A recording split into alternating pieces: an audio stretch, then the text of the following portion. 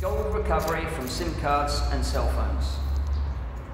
A SIM card is a plastic card that is embedded with an integrated circuit, an IC. SIM cards are usually manufactured from plastic, namely polyvinyl chloride, or PVC. The SIM card uses gold to produce two parts. The first is gold wire to connect the die, the integrated circuit, to the contact strip. The second part is gold-plated contact strip to connect to cell phones. Many people are wondering, do SIM cards contain gold? And if so, how much? Today, I will recover gold from my SIM card cell phones. The key problem is the collection of enough quantity for gold recovery. We use 68% nitric acid mixed at a ratio of 1:1 with water to remove metal, to separate the gold from the contact area of the SIM card.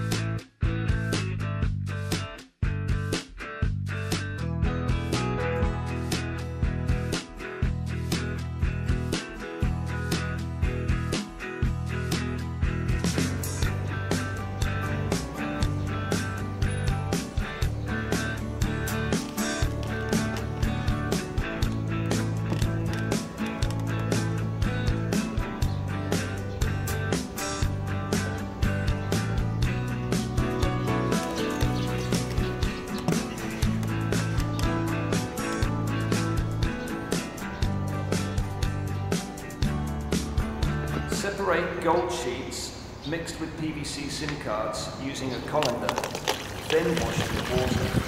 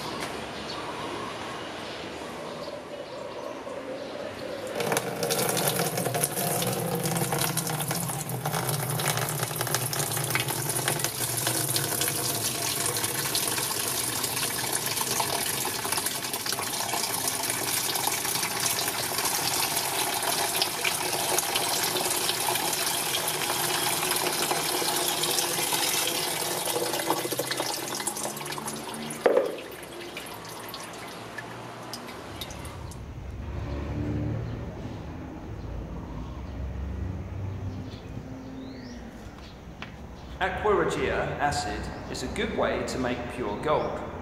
Aqua-regia is a mixture of nitric acid and hydrochloric acid at a ratio of 1:3.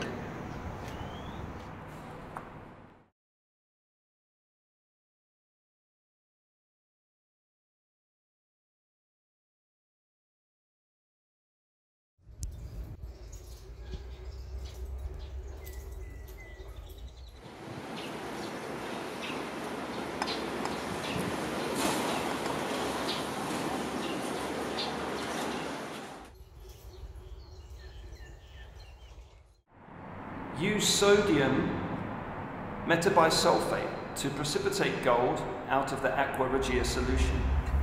You will get a gold sludge powder that looks like mud.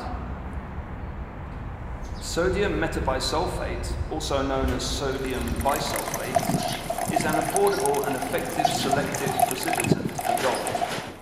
The chemical can recover up to 99.95% of pure gold when the precipitated gold is thoroughly rinsed. It works well even at room temperature. Make dry using low heat to avoid splashes. How to melt gold into cubes. Sprinkle a little borax powder before and after melting for the perfect melting technique. There are many methods for melting gold into cubes. Using induction heater, melting gold into cubes will be fast and convenient. Or you may use a butane gas flamethrower burner. You may need to be careful of splashes of gold powder while using.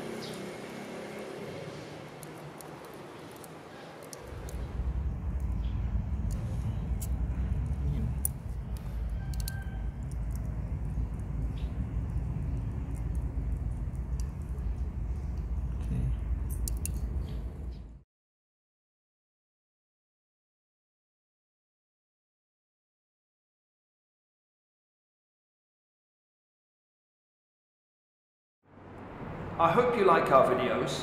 Please apply for membership and share our videos to cheer. Thank you very much.